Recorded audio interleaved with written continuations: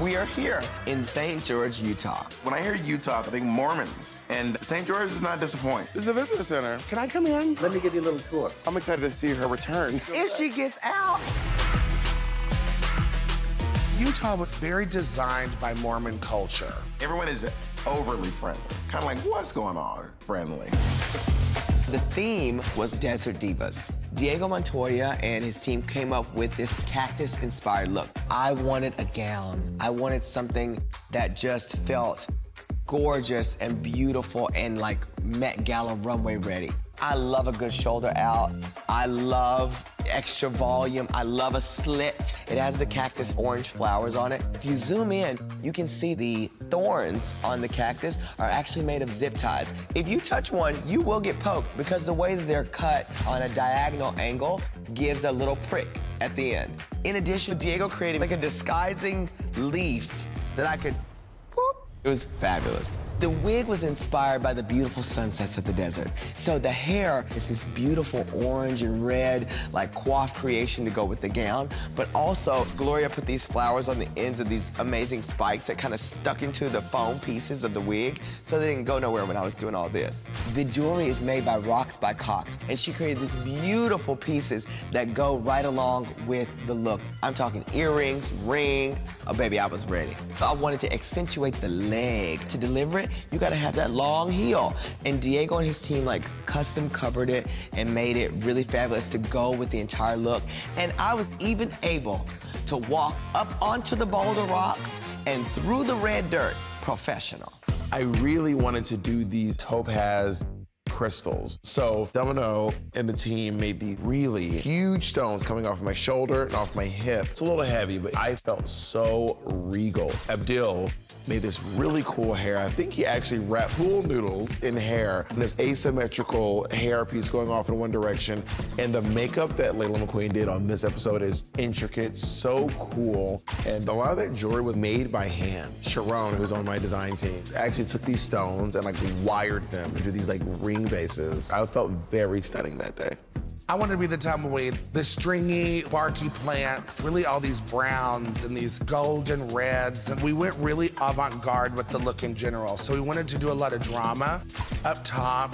I wanted to be kind of nude in it. We added like a little panty strap to give it a little sex appeal. I wanted to be like a nature goddess, really. Wigs and Grace made this incredible styrofoam ball updo that was very elaborate and just styled right and pulled back with a nice bang. It was just gorgeous in this like honey yellow blonde. We went really drapey with the fabrics so that they would flow in the wind and give drama, and made like succulent shoulder pieces that were rhinestone. The makeup I did myself on this episode, I wanted to give a super dramatic look, and I added like a really long golden eyelashes to it made out of vinyl and just took the makeup as large as it could go. I felt like the busier we made it all, maybe the more it could blend in a moment. All the way down to my nice clear, high-heeled, gorgeous pumps, but they also had like rock designs up the front to look like they weren't really heels, it was just like the plant. Again, jewelry by Rocks by Cox.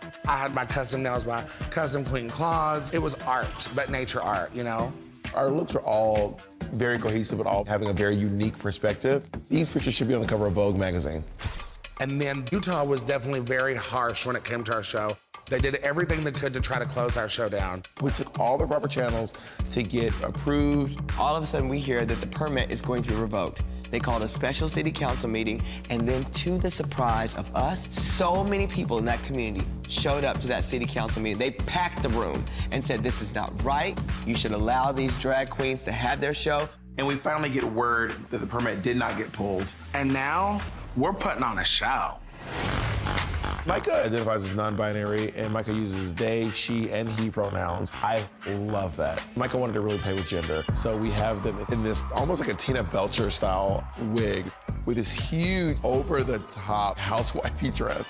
But then Micah turns around and you see this amazing mustache. And then of course, they throw off that and have this like Freddie Mercury-esque look underneath. And they had just recently had top surgery. It must have felt really nice to be out there, you know, with your chest out and like on this stage and celebrating yourself and your gender identity and your expression. I also wanted to play with androgyny, but I wanted to really split it down the middle. And I had a chance to do a face that was like literally half in drag. And Gloria really turned this wig out, because it's not just like it's all swept to one side. Somehow she figured out how to like make this wig almost like it was cut down the middle with like a jigsaw. Really, really impressive. So one side of the outfit is a suit, like jazzy, sparkly suit. The other side is this checkerboard gown. I also got to put on a little bit of a mustache myself, which felt very, very nice. And I spent half as much time in the makeup chair.